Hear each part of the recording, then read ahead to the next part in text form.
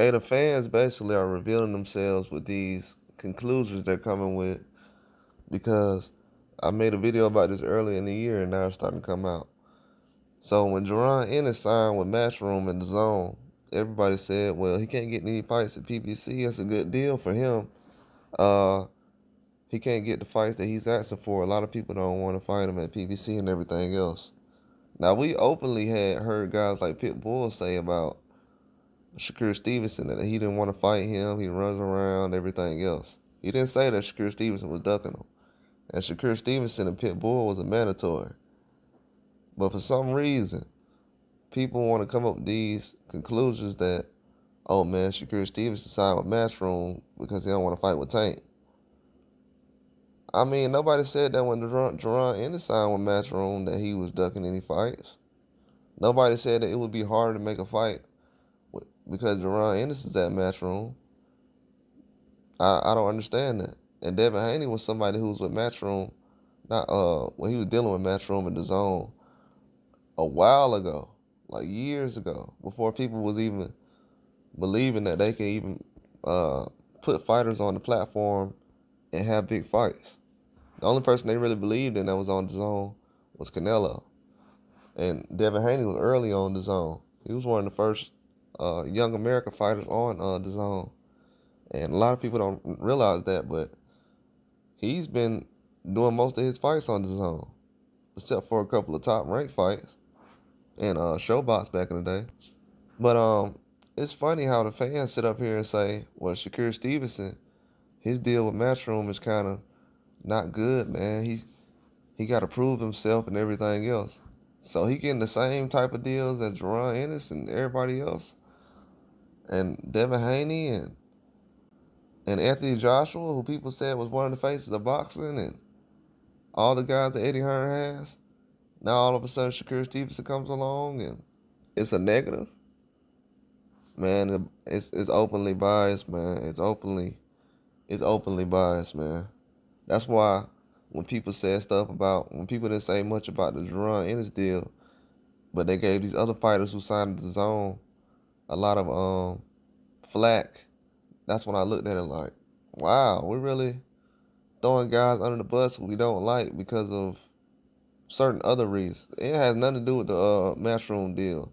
When people are coming around here talking about don't sign with Matchroom and Matchroom this and Matchroom that, Jerron Ennis didn't get that kind of backlash when he signed with Matchroom. None of these guys have. Canelo, Triple G, they went to Matchroom when they only had a couple of fighters in the Zone. They went to the Zone when they had only a couple of fighters over there.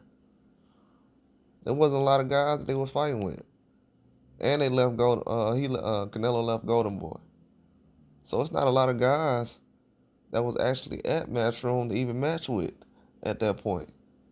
Even right now, with Jerron Ennis over there, there's not a lot of people to match up with right now. But you don't hear a lot of fans saying, man, he shouldn't have signed with them. You don't hear nobody saying that. They putting the onus on a lot of other guys like, oh, well, they ducking Jerron Ennis still. Nobody's really caring about if he's with Matchroom or not. So I don't understand why the Matchroom thing is still a problem with some fans with guys signing there. It's like people are really invested in what Shakur Stevenson is doing. Like they treating bro like he's a face of boxing. Like his business moves should not matter to anybody. If you don't think he's been trying to fight anybody up until this point, why would him signing with Matchroom change your thought about anything? You should have the same type of beliefs that you had before. But yeah, man, that's what I knew. I made a whole video about it. That's why I went in that day. People see everything coming out now. Everything coming out now. It's starting to reveal itself. It really is. They giving this dude flack. I ain't see nobody jump on the internet and said because Jerron Ennis signed with Matchroom, he ducking somebody. Because it's not true. It's just a deal. I mean, how you gonna turn out a better deal from someone else that you're really interested in? If somebody shows interest in you and they feel like you're a big part of the future and they want to build around you and they value your talent, why not go in that direction? And money talks. That's all it is to it. If they talking about more money, then that's how it's gonna go. But Eddie Hearn knows now, okay, I need to invest in this guy, that guy. It's a reason why he's trying to get Jerron Ennis and Shakur Stevenson. Well, he has them now. It's a reason why. And he got Canelo. He done seen Canelo numbers. He done seen Shakur Stevenson numbers. He done seen Jerron Ennis numbers. And guess what? He still went over there and signed them. Even with Devin Haney numbers, people say, oh, Devin Haney ain't selling. Well, Eddie Hearn sure do be running around trying to make pay-per-view fights with Devin Haney.